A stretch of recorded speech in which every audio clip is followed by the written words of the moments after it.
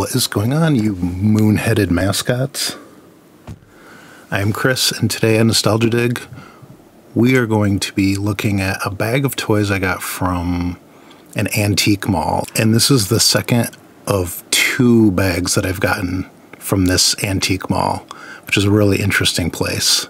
Much like the first bag, many of the toys in here are kind of dirty, which they're very well played with. So that kind of makes them better for me. So without further ado, let's dig in. Okay. Here we have, all right, it looks like the Warner Brothers water tower, a version of it. So Animaniacs, I think, because they lived in the Warner Brothers water tower from what I remember. It's been a long time since I've seen that. So, looks like this opens. Oh, they're there. Oh, that's really cool. So they're on like a log flume, just flying out of the side of it, and there's this tube. So a few videos ago, it must have been from this same Animaniacs series, because it was the pigeons and a fire truck, and it had this same tube type effect that kind of elongated the truck. And I think that's really clever. I've actually never seen that on any other figures before. It's pretty cool that they did something different. And this one's really fun. It's very beat up. It's dirty. The sticker's gone. The design of it gets high marks from me. It says copyright 1994 Warner Brothers. It snaps back in like that. I really like it. That's really cool. Fun. Okay. Next we have these, which I believe are constructs, because I used to have this when I was a kid. It's like a building set. You snapped these little pieces in to the joints. They snapped in like that. And then you build whatever you want. I had a set. These joints were kind of like glow in the dark. They weren't orange like this. They were sort of like a light green color and they glowed. And I think my set was sort of outer space themed, possibly. I really liked them, and I feel like people, I don't know if they don't remember them or if they just got overshadowed by other things like K'NEX and Lego and other building systems. But as a kid, I was very much into constructs. So this is just kind of a cool little memento to remind me of that fun set. I don't know if I still have any of those. They may have gotten passed on or donated or something like that. Because I may have little pieces here and there, but yeah, neat. Constructs. Okay. Next we have Mr. Chuck E. Cheese. And I would assume that the only place you could get a Chuck E. Cheese figure is at an actual Chuck E. Cheese restaurant. I think I've only ever been to one time in my life, because we didn't have one anywhere real close to where I grew up. The closest one would have been Buffalo, New York, which like an hour and a half from where I grew up, so we didn't get up there that often. But I do remember going in there, maybe playing a couple of games. I don't know if we even ate there.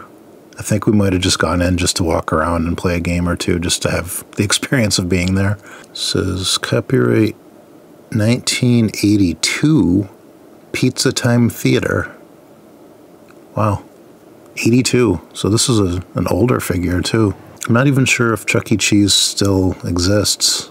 I don't remember the last time I saw one. It very well could. This is a fun little, very, very specific figure, like specific to one restaurant. I like it. Charles E. Cheese. All right, looks like we have another kids' meal toy here. This one I think is from Tiny Toons. I seem to remember this character being a Tiny Toons character, but I remember very little else about it. But here it seems to be riding some sort of giant tricycle or velocipede or something with little ones. I don't know if that's their children in the wheel, maybe running around to propel it or just going for a ride. It's fun. It's a fun design. Copyright 92, Warner Brothers. So that makes sense. Tiny Toons was a little bit before Animaniacs, from what I remember. I don't know how much crossover there was there, but pretty close. I remember them both being on. I do think I have maybe one or two others from this series with maybe like a Hampton and Plucky situation. Cool. Okay, next we have a figure from The Lion King. It's like another kids' meal type toy.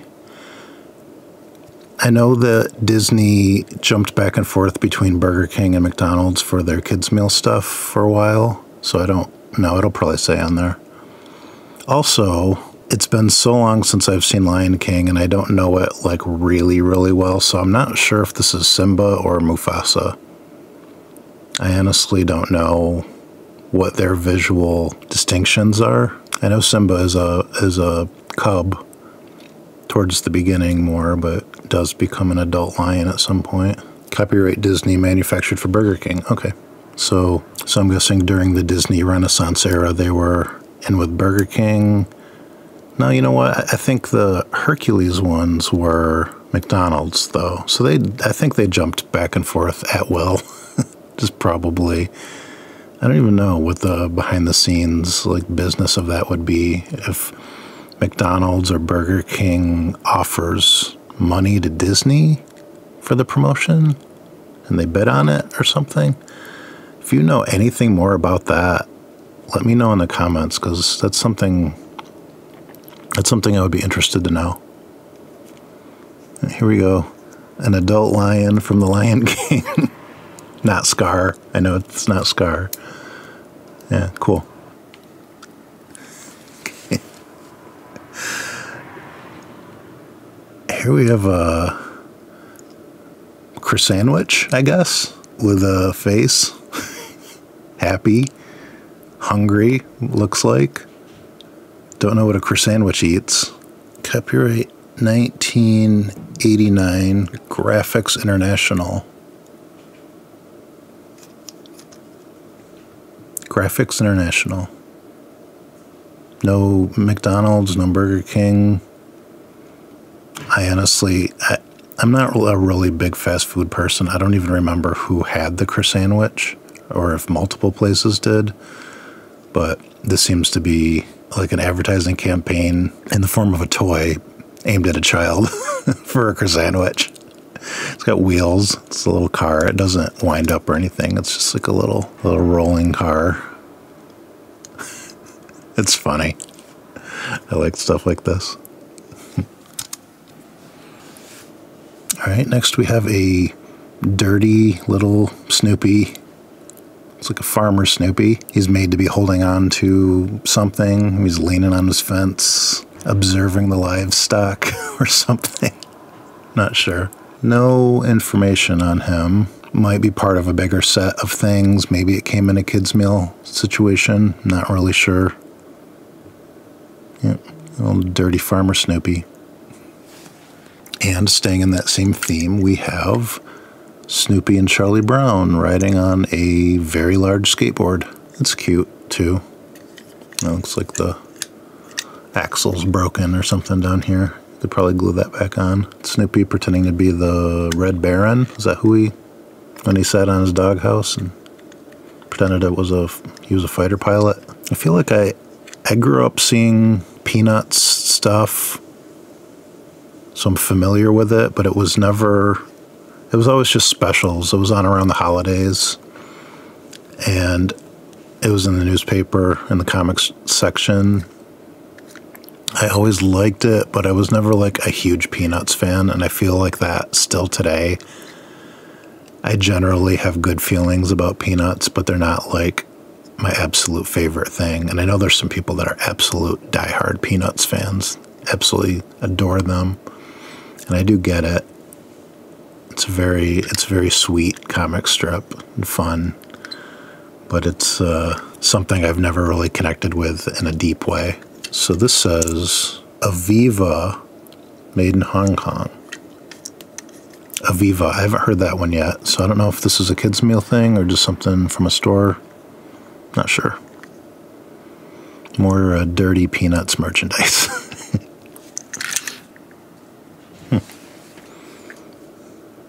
Next, we have this little gentleman. This feels very different to me. This doesn't feel like a toy so much as like a figurine that you would buy in a gift shop.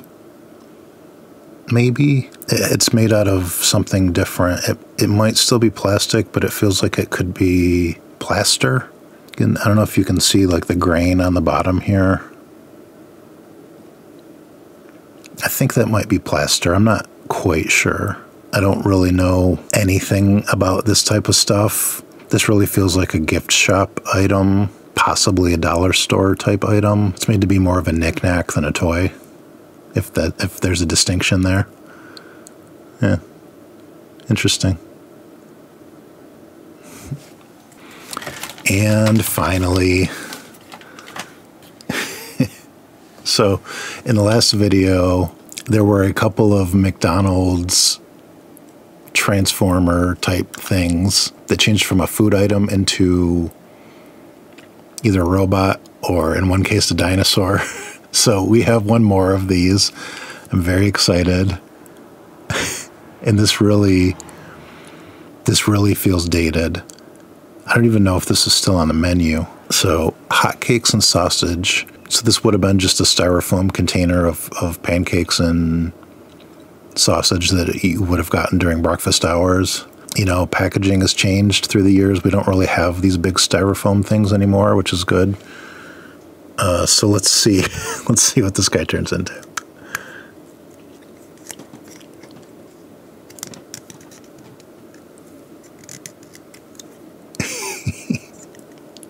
He's wonderful. He is a robot that turns into a styrofoam container of hotcakes and sausage. Just saying those words is just a beautiful thing.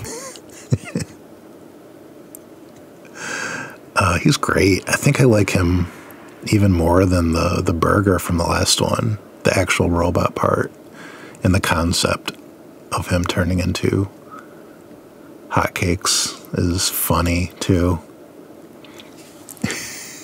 Copyright 1988 McDonald's Corporation. A lot of times McDonald's Happy Meal toys or kids meal toys in general are advertising for another company, but I like it when they stay with their own IPs, you know, their own brand, just as a little bit of self-advertising and just for fun. I'm not really sure if they still do anything like that anymore, but we have these to remember. Yep, there he is in there, hiding, waiting to come out. And that is it. Those 2 bags of things were my finds at the antique mall. They were literally the cheapest things in the entire place that I found, but they're also the kind of things I was looking for. They were just kind of up by the counter, bags of old dirty toys. And they had cool stuff there that was way more expensive, but this is the stuff that speaks to me a lot of times. So I'd like to thank you for watching. If you're enjoying these videos, I encourage you to subscribe. That helps a lot. And if you are subscribed, just watching the videos helps me very much. So thank you very much. I appreciate it. I hope that you're all having a wonderful day, and I will see you on the next dig.